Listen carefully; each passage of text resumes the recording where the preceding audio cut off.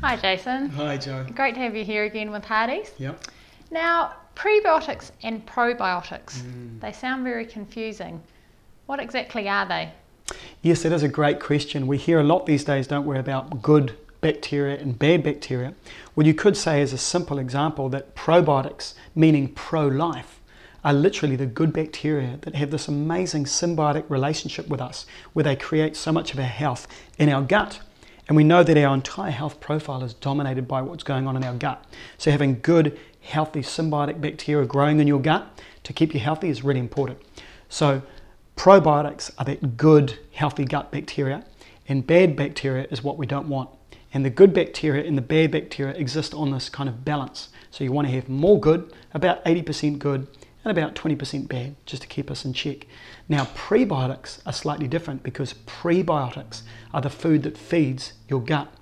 So your probiotics, think about as your proactive antibiotics, and that's where the name comes from, so proactive, keeping us well. And the prebiotics are the food that actually feeds into that gut. And of course, we've had them in our food supply for centuries. And why are they so important to our health? Well, they're so important because they run our health profile. Our entire gut profile is run by that bacteria. And a simple way of understanding that is that our bacteria weighs about 3 kilos. So for some people, 5% or so of their body weight is actually their bacteria in their gut.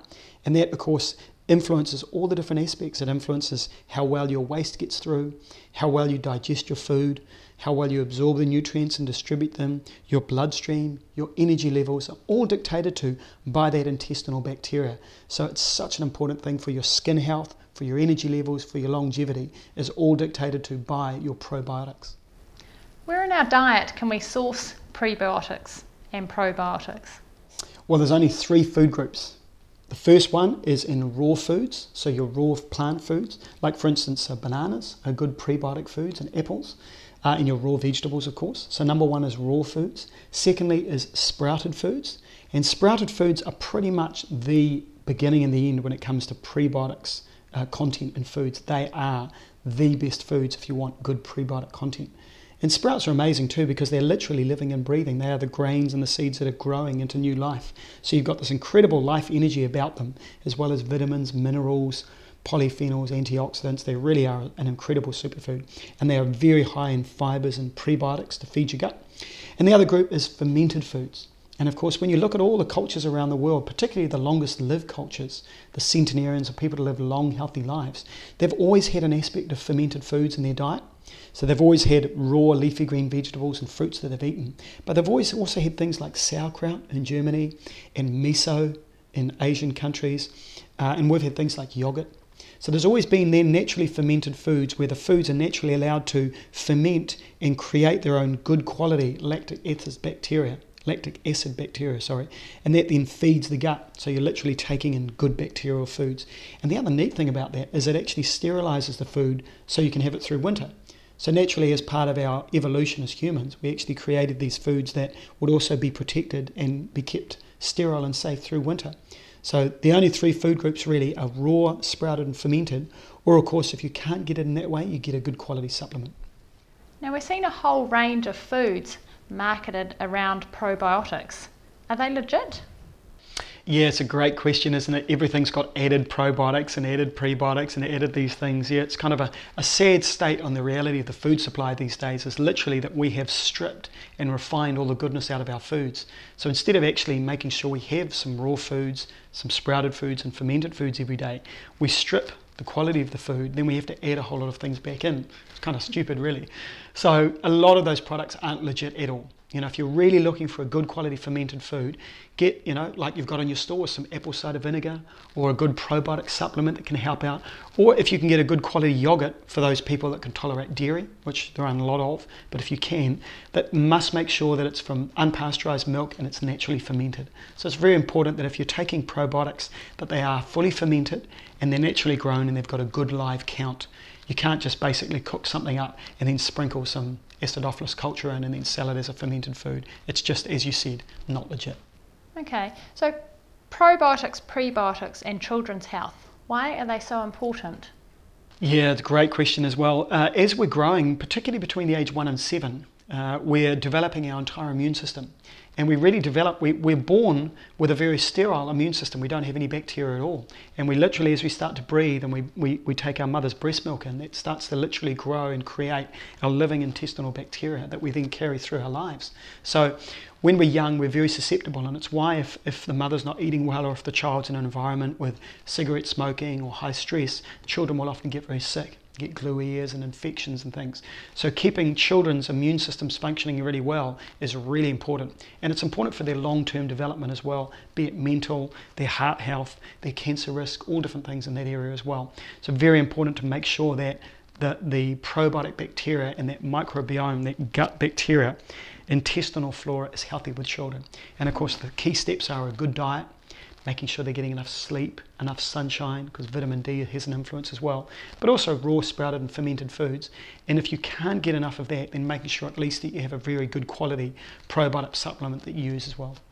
So how does one know if they need more probiotics? Well, you'll get clear symptoms if you're lacking in probiotics. You won't be able to digest your food as well. You'll be tired and run down. You'll have bad breath. You'll get skin problems. But most of all, you'll get problems in that bloating and cramping.